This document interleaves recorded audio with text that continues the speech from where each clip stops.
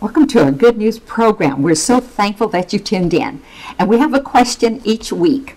Every person that is listening, this is for you. Do you know Christ as Savior? Have you accepted the blood of Jesus Christ that cleanses from all sin? Are you looking for the second coming of Christ? That's why we have on our background scene, this is going to be our theme until the Lord comes. Are you ready for the rapture? Are you ready? This is Christ coming in the clouds. This is the most glorious thing that each true believer has to look forward to. Him coming, and this is why we're going to hear the trumpet sound, and we are going to be raptured to be with the Lord. Those that have died are going to be raised first. And then we which are alive and remain shall be caught up together to meet the Lord in the air, and so shall we ever be with the Lord. This is for true believers that have accepted Christ as personal Savior. He is the only way to get to heaven. And we are going to talk about the Spirit of God today because we have been studying the greatest inheritance for every true believer. This has been the greatest lessons on all that we have in Christ. And this is John chapter 13 through John chapter 17. And also the book of Ephesians. Now the book of Ephesians and Colossians, these give us the highest revelation that God has given to man. The book of Ephesians is about the body of Christ. For by one Spirit are we all baptized into one body, and He is the head.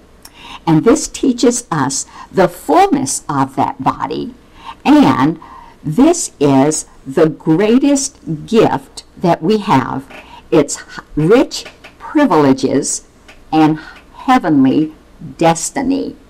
These are what He left with us, that He told His disciples on the way to the cross. And Ephesians teaches us in Ephesians 1:3. This is one of the greatest verses. Blessed be God the Father and of our Lord Jesus Christ, who hath blessed us with all spiritual blessings in Christ Jesus. All spiritual blessings. And then we go to Ephesians verse 11, chapter 1, in whom also we have obtained an inheritance, being predestinated according to the purpose of Him who worketh all things after the counsel of His will. And then verse 18, the eyes of your understanding. This is a wonderful prayer, starting with verse 15, that He desires that we faint not at our tribulation. You see, this is why in the last days people have such great fear. But He tells us in John, we saw John 14, let not your heart be troubled. In the world you shall have tribulation, but I have overcome the world. So in verse 18 of this prayer, the eyes of your understanding being enlightened, that you may know what is the hope of your calling and the riches of the glory of the inheritance in the saints of God. And then in Ephesians 2, we always go to this Bible verse. This is one of our favorite Bible verses, Ephesians 2:7. And this is amazing what we're going to know every day in glory. He's going to show something new. That in the ages to come, he might show the exceeding riches of his grace in his kindness toward us through Jesus Christ. Now this is one of the richest and deepest statements, because this is the millennial age when we're going to be reigning 1,000 years with Christ, and then the eternal state begins, eternity to eternity, bringing forth something new in glory every day. You see, as we showed you last week, that this is what he has for us as true believers, and the last thing he told his disciples was John chapter 16, verse 33. These things I have spoken. This is his last utterance to the disciples before going to the cross. That in the world ye shall have tribulation, but be of good cheer. I have overcome the world. This is victory for us as true believers. And not only that, but also we're going to find out that victory this week or next week. And this week we're going to study about the Holy Spirit. And all of these cannot be in our lives apart from the Spirit of God. No inheritance apart from this gift. Let's pray. Oh, our gracious and dear Heavenly Father, we pray for every person that's listening today to know Thee as personal Savior. It's not Thy will that any should perish, but that all should come to repentance. And this is the confidence we have. If we ask anything according to Thy will, we know Thou dost hear, and we shall have the petitions we require of Thee.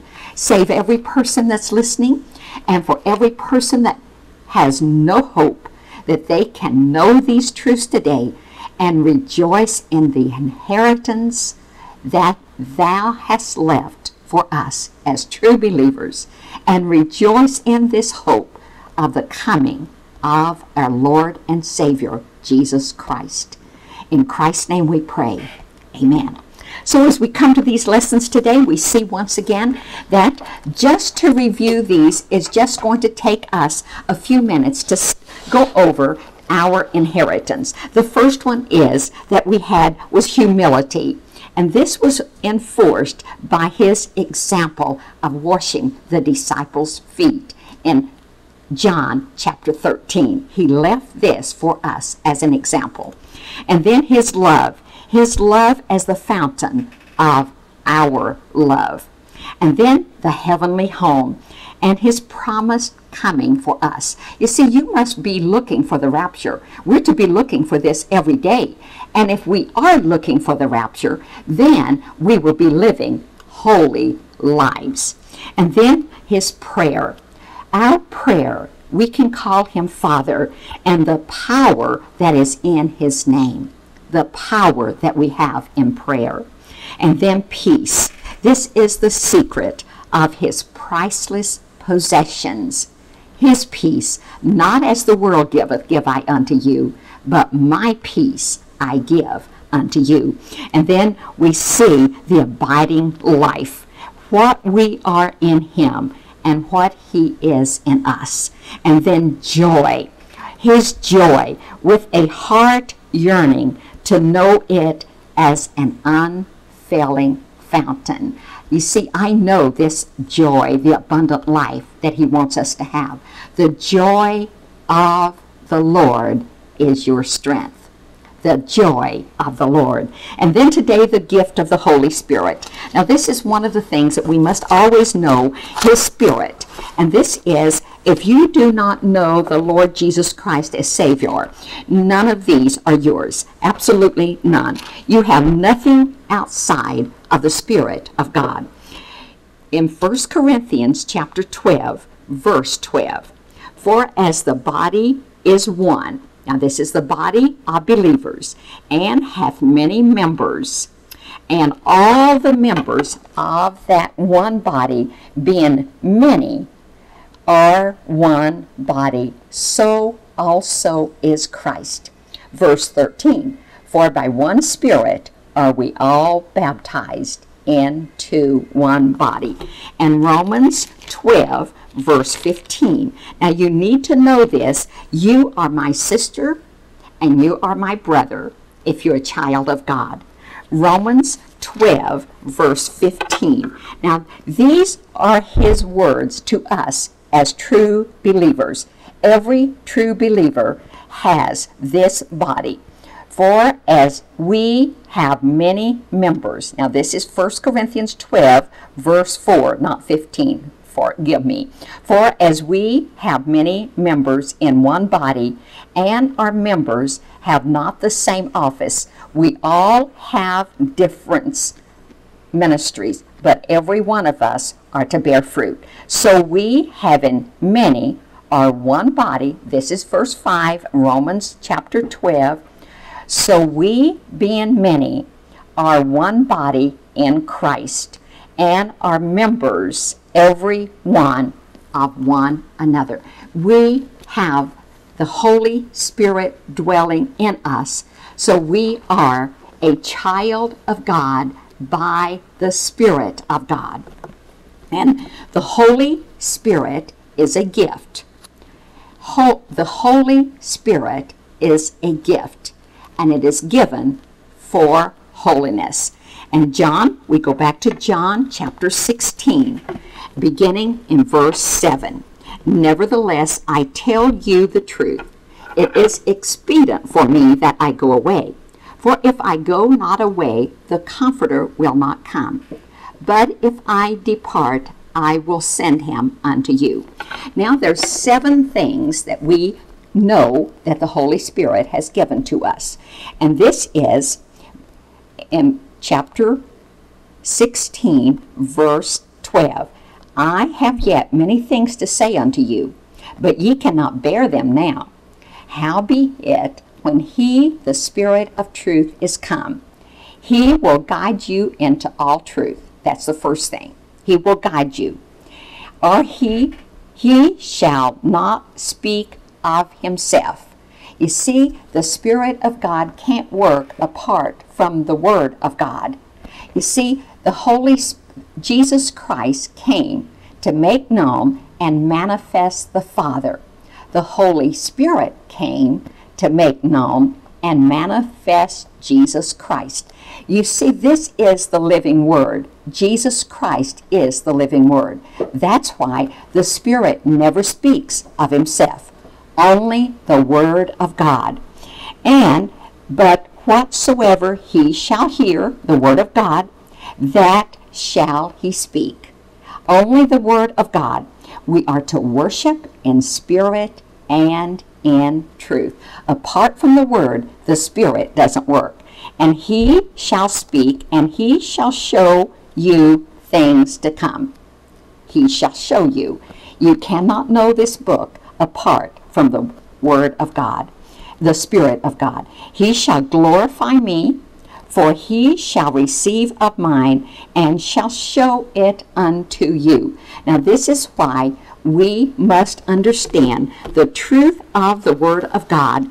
And this is what he says. Now our Lord is prepared to make the great disclosure that he's going from them. But he is leaving them the Spirit of God to comfort them. He's going to go from them. But if I do not go away, the Spirit of God cannot come. Because see, this is the Godhead. God the Father sent Jesus Christ to the earth. Jesus Christ came to the earth to die on the cross for our sins. 40 days later, he went back to heaven. 10 days after he went back to heaven, he sent the Holy Spirit to come to dwell in the body of believers. And this happened on the day of Pentecost. That can only happen one time. And then when you receive Christ, you receive the gift of the Holy Spirit. You see, he doesn't have a body. He has a personality. He feels and he knows and he wills. And apart from him, you can never know this book. These are unspeakable benefits occurring to them from the Spirit's coming, his going from them, so he declares it is expedient for him that he goes away. And now they're going to understand all that he has told them when the Spirit of God comes on the day of Pentecost. Jesus had been but a present without, and must always have remained so while he was with them. But the Spirit is coming now to be a presence within. We have the abiding presence of God. If you don't know this doctrine, you will never have any faith of what God can do through you. The Spirit of God is your strength. He is your teacher, and he is your guide. He will guide you into all truths. The Spirit's coming into their hearts. They would become transformed men. Remember Peter? On the day of Pentecost, 3,000 people were saved. That's why we have to have the Spirit of God before we can bear fruit. What the Spirit is given for is embodied in the name used of our Lord, and that is the Comforter. When the Comforter shall come, he will guide you into all truths. So this is going to minister to us in ways that no one has ever known. This is his very presence during our Lord's absence, also to be our strengthening power. We must have strength, and we must have boldness to give out his word, enabling us to go and to do what is becoming of his own.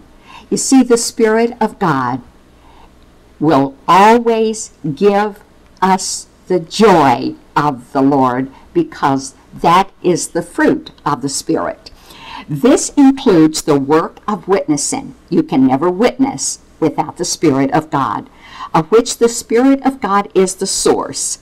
The secret and strength of John chapter 16, verse 8.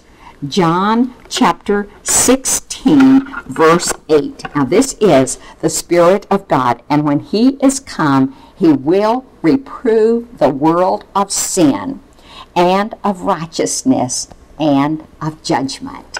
You see, there's no hope for anybody without the Spirit of God. The truth that Jesus has already spoken, the truth that he has in reserve for them, something that will abide with them until we're raptured to be with the Lord, or either our bodies go to sleep on earth and we wake up in heaven because our soul and spirit go to be with the Lord. Especially does he minister the things of Christ and makes Christ real. This is our Lord's chief legacy, the best of his goods. Because without this, we can never enter heaven. His Spirit, moreover, is his master bequest. It is he who enables us to experience all of the other gifts of the Spirit. How shall we live out his humility? You see, the Spirit of God brings humility, or his love, only by his Spirit. How shall we hold to the hope of his heavenly home and his coming for us? Only by his Spirit. How shall his peace possess our hearts and minds continually? Only by his Spirit. How shall we live the abiding life?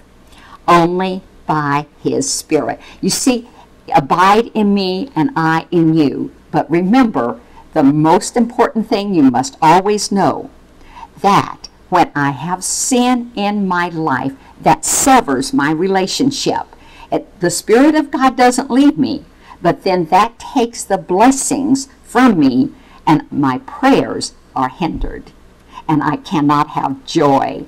This is why this is important that you understand the Holy Spirit is given for holiness.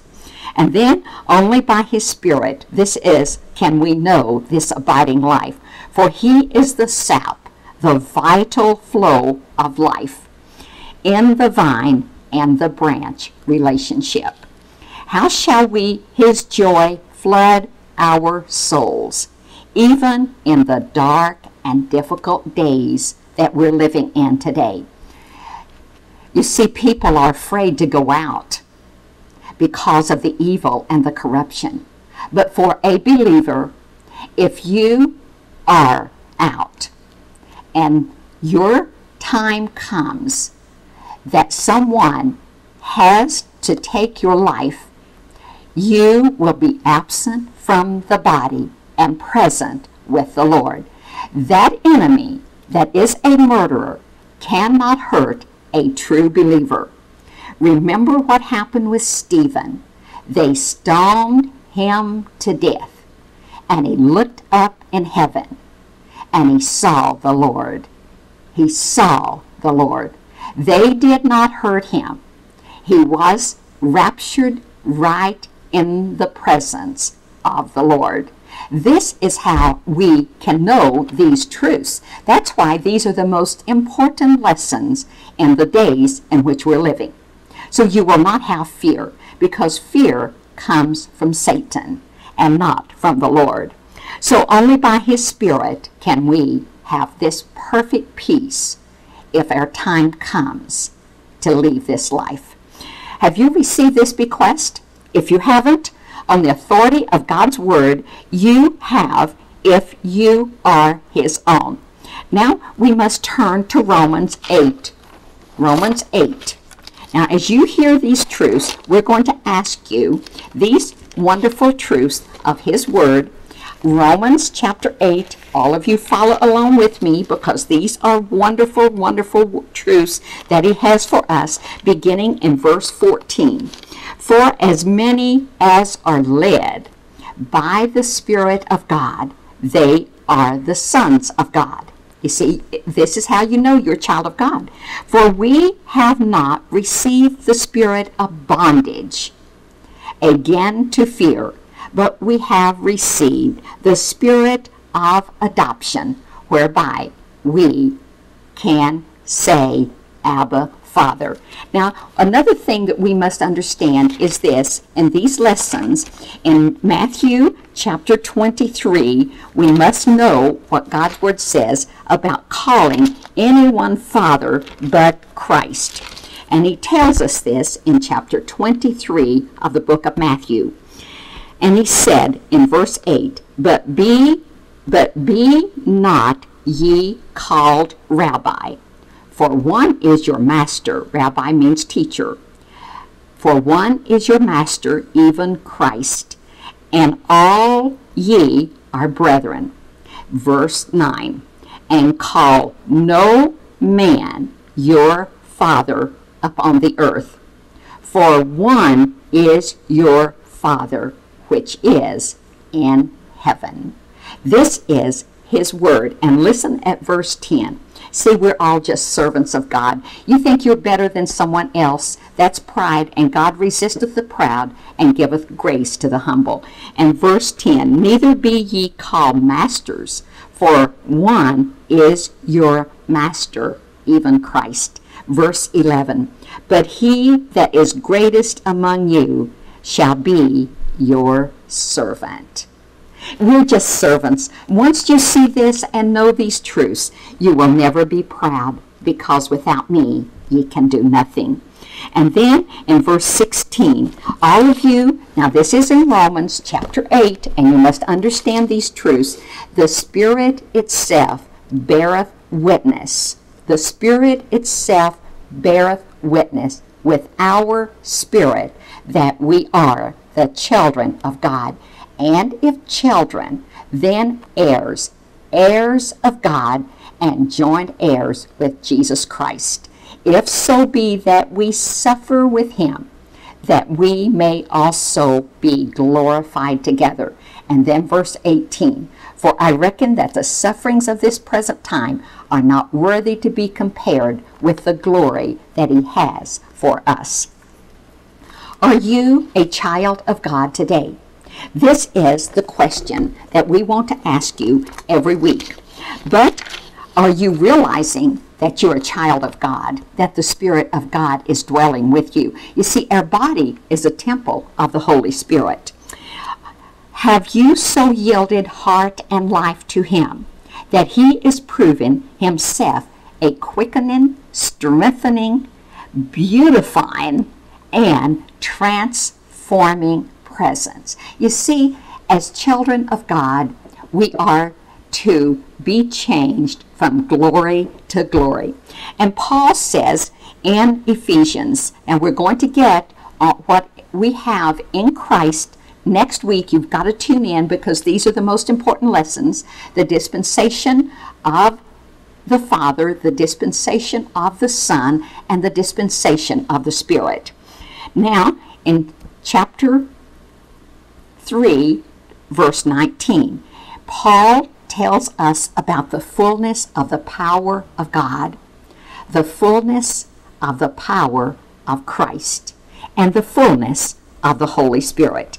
For if we believe this is the fullness, this means a completeness of what he has for us. As we know that we have his Spirit dwelling in us, we will desire to know this book. It will take eternity to comprehend it all. This is Ephesians 1, beginning with verse 15 again. The Holy Spirit who gave us this prayer wants God's people to know more of Christ, to feed on him, and by knowing the love of Christ, which passes knowledge, to be filled with all the fullness of God. Just think of the dimensions of this love. Come unto me, all that is the breadth of his love. The length is from eternity to eternity. His love has no beginning or no end. This is eternal love. Do you know this truth? Have you accepted Christ? If not, call upon him today and say, I want these inheritance. I want the Spirit of God. For by one Spirit are we all baptized into one body. We're washed from our sins in his own blood. And then I'm to live a holy life. Are you looking for the rapture? I pray that every person that's listening will tell one person about Christ, and we will have fruit that he commands of us. For whatsoever you do, do all to the glory of God. You're to bear fruit. Call someone and tell them that Jesus Christ is coming. Call them and give them this New Testament so every person in this city will come to know Christ as Savior. Then we'll go and get some more.